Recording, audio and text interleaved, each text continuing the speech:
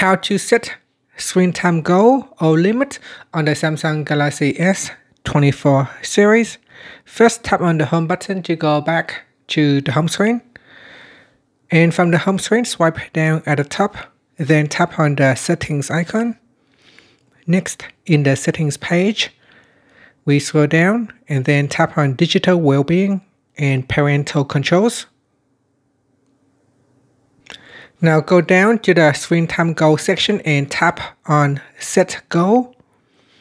In here, scroll up or down to select the hour and the minute. So here you can set it for 1 hour and say 1 hour exactly. So 1 hour and 0 minute, and then tap on done. And here, when the screen time goal has been reached of 1 hour, the circle will go to a red, and it will tell you that you have overspent your screen time. So this is what it looks like. So if I scroll down, you can see here, if I set to 12 minutes daily, and then if you go over the limit, it will show a red circle.